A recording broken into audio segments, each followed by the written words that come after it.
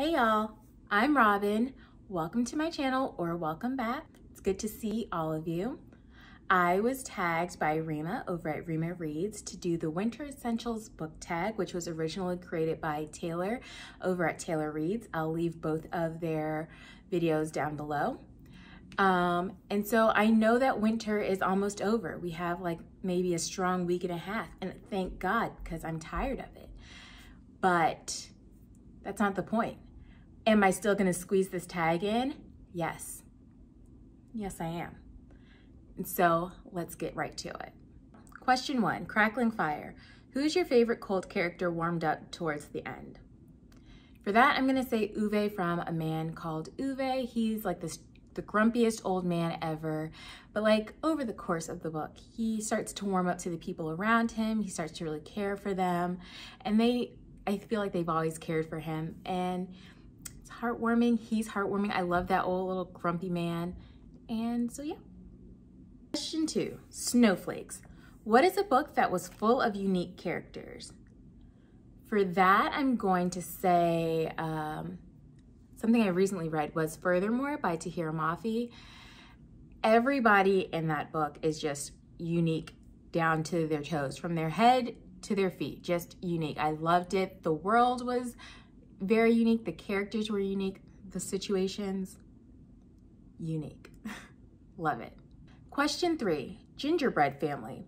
Which fictional family would you want to be part of? For this one, I'm gonna say the Brown family from Talia Hibbert's The Brown Sisters series. It's Chloe, Eve, and Danny. And this is because I always wanted sisters. I have an older brother, but I was always like, it would be great if I had sisters. And I just imagine that if I had sisters, they would be like the Brown sisters, where everyone's all encouraging and supportive and protective of each other. Or at least I would hope that's what we would be like.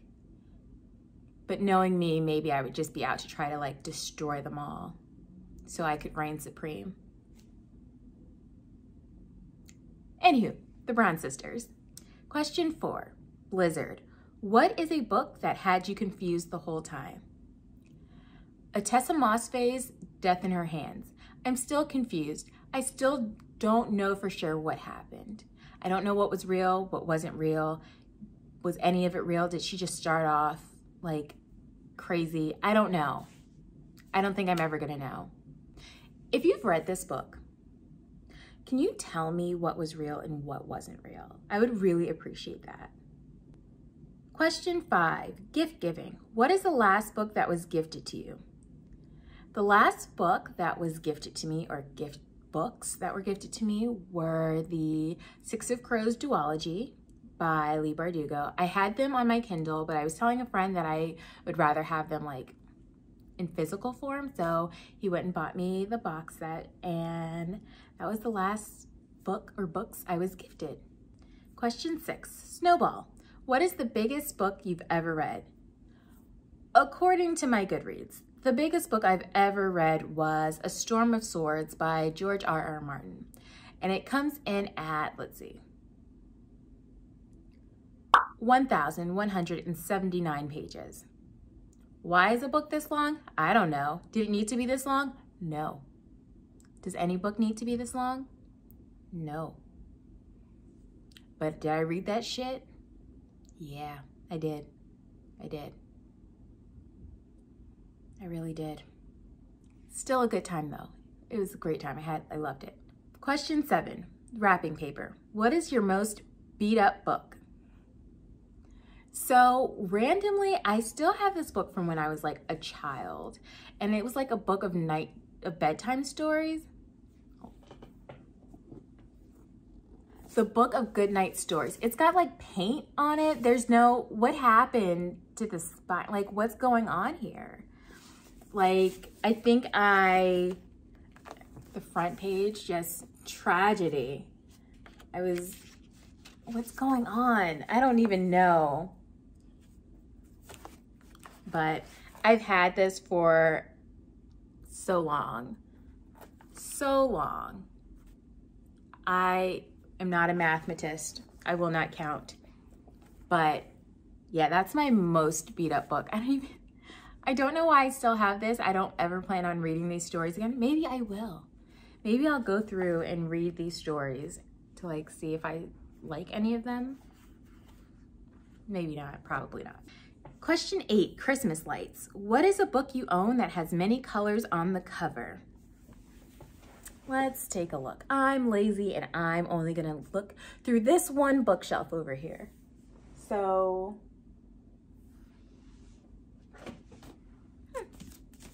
The Vanishing Half by Britt Bennett. It's got lots of different colors and it's just pretty. Do I have more colorful books? Maybe, I don't know. Probably. I feel like my books are a lot like my wardrobe. Everything is just very neutral or black. Like, that's what we're doing here. Question 9, ice skating. What is a book that had a plot that was all over the place? I just mentioned it in a previous question, but I'm going to say Crooked Kingdom by Leigh Bardugo.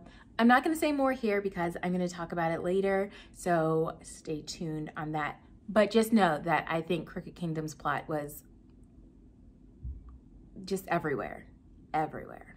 Question 10, Christmas tree. Who is your favorite character of all time? You can only choose one. And that's easy. I'm always going to say it's Jo March, unless like somebody else comes along. But it's Jo March. I want to be Jo March. She's a strong, independent woman who like is thriving. Well, I don't know if she's thriving, but she's carving out her own way in this male-dominated world of hers. And I really love that about her. Also, like, she could have gone to be with Lori. She could have just been like, you know what, I'll succumb to the norms. But she didn't. She was like, I'm gonna be who I wanna be. And that means I don't wanna be with you, Lori. Even though later she thought about it and was like, oh, maybe I should have done that. But you know what? Who doesn't second guess their decisions? I certainly do, every single one. Did I need that exclamation point in that email? Should I have kicked that boy in the 3rd grade? Probably. I didn't because I'm a nice person and a rule follower. Damn. Anyway, Jo March. Question 11, The Star. What's a book you look forward to rereading each year? So, interestingly enough, I do not reread books. Like, I just don't. I used to read my Harry Potter books like every other year or so, but I haven't done that in years. Like, and now I probably won't. But I don't reread books. I've recently had like this desire to want to reread some of my favorites. And so I think that I will revisit some of them hopefully soon, just to see if I still like them. I mean, are they my favorites if I don't want to reread them? Probably, but we're gonna find out for sure. And question 12, Snowball fight. Tag 5 people. Okay, so we're down to the wire. We only have a few days before spring starts. I said it before and I'll say it again, thank God, because winter, it's not for me. I don't like it. But in the spirit of tagging people, I'm going to tag Ray over at Bookmark Chronicles, Dasha at Mythic Pages, Erica at Clean Read Mom, Dina at Books Yada Yada, and for my 5th person, I'm tagging all of you. Anybody who's watching who wants to do it before spring gets here. And if you get it like on the 19th, like kudos to you. Getting it under the wire, I like it. I like working under pressure. So that was the Winter Essentials book tag. And until next time, bye.